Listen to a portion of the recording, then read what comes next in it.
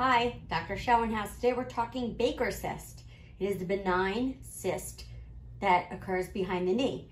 On the ultrasound, you can see how large this one is. This is all fluid. And then underneath is your tissue. So what we can do is use the ultrasound to guide a little aspiration. Pinch, just a little courtesy pinch so she doesn't feel the bigger needle.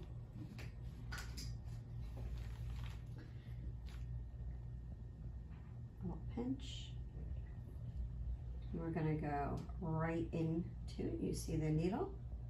And we're going to come off and we're just going to start removing the fluid from the cyst.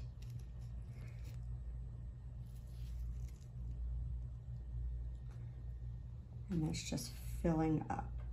And you can see her leg like deflating. All of this fluid was in that pocket. And as it fills up, you can see on ultrasound the cyst deflating as well.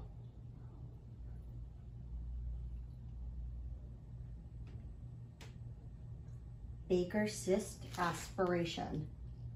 The only problem with a Baker cyst is oftentimes they'll fill back up, so you have to repeat the procedure. But at least we can make the patient much more comfortable today.